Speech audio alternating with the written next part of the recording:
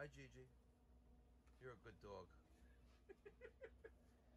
I got my friend Leon over, a.k.a. Brown Boy.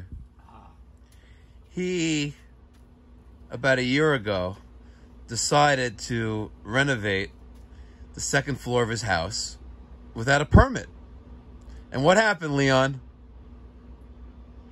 The town came, knocked on your door, and put a stop work order on your door. And it took him a year to get permits approved. Leon, where you going? Come here. Anyway, guys, Leon just sent me this picture. And he goes, and he has steam, by the way. He's got steam heat. But the second floor of his house. I'm not putting you on blast. Let's put you on YouTube. It's fun. This is educational.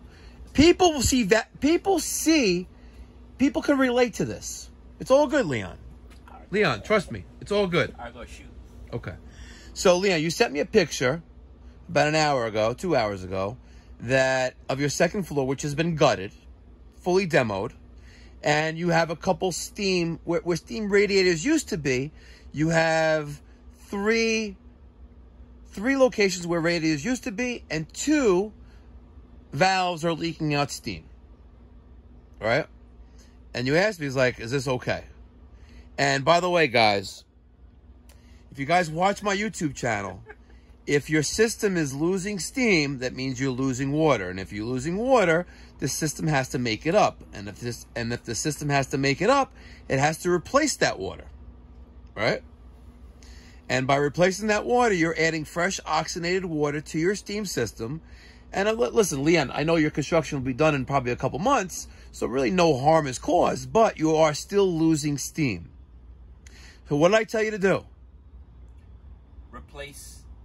No, when you called me about an hour ago, I said, turn it off. Yeah. Turn it off. Turn the heat off. And you're like, but Mike, it's cold. It's cold. Right? He's like, it's cold. Come on, Leon. It's not that cold. Nah, I got the heat lamp outside in the cabana. So it's not that cold. Gigi the mini golden doodle is not that cold either. She has a nice, good coat of hair. And it's not that cold. But I did tell you that the easiest solution is to replace the 2 steam radiator valves that are old. That's right. And replace them. Yep.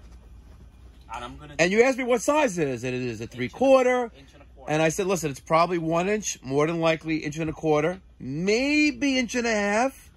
But you need to go to a plumbing supply house. You asked if you can go to Home Depot. I said, listen, you can go to Home Depot, but having the valves is not the solution. Having someone to put the valves in is the solution. So the lesson here is, ladies and gentlemen, 86% of you who are not subscribers to my channel, you're watching this. Why haven't you subscribed yet?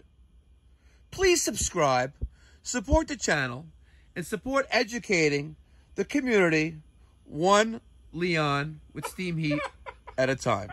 Be well, and may God bless America. Trump for president.